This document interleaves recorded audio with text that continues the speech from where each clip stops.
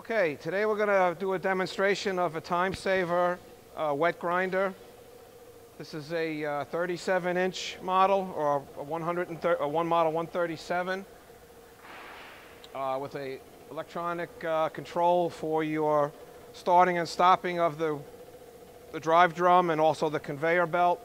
And that's controlled up here, as well as a load meter and a DRO for your height of your workpiece, your emergency stop, and your power on, power off. And of course over here you have access to the belt. This machine has a manual raising and lowering of the grinding of the drum, excuse me. Coolant system underneath the machine. It's currently wired for 440 volts. I'm going to go ahead and start up the head now.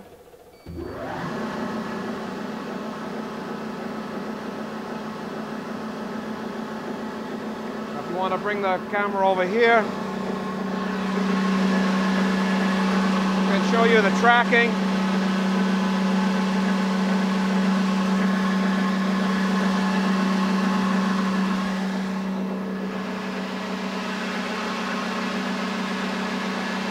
See the tracking cylinder moving in and out as the belt rides back and forth on the top drum. The safety switch.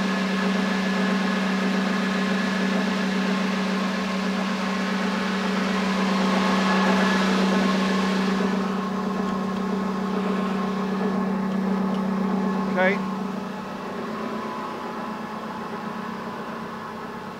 And I did jump out that switch on that side door just so we could show that in the video. Normally the machine would shut off if you open that door because there is a safety switch.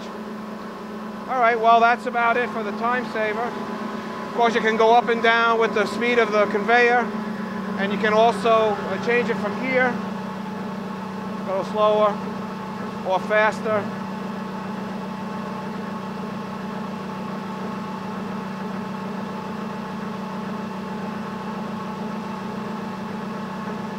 And that's about it. Thank you very much. Okay, we thought we would add a demo video for the control on the Timesaver because it might be something different for some people who are used to the old controls. So it's pretty simple. What we're going to do is we're going to turn it on. And you get your screen up with the model number and the serial number there and the telephone number in case you get stuck. And then you go to the main screen. And on this screen, you get to do a few things. You can increase and you can lower the speed of the conveyor. And you could start and stop the conveyor. You could start and stop the abrasive drum, or the air knife, and the coolant pump, on and off.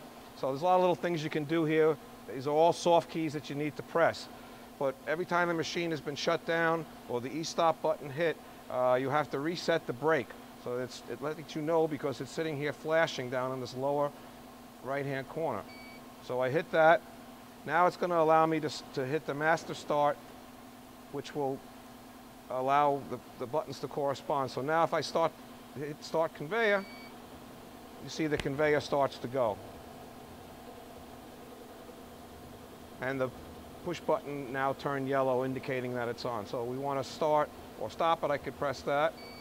And then it stops, and then, where is it? Start the head. So that's the grinding head.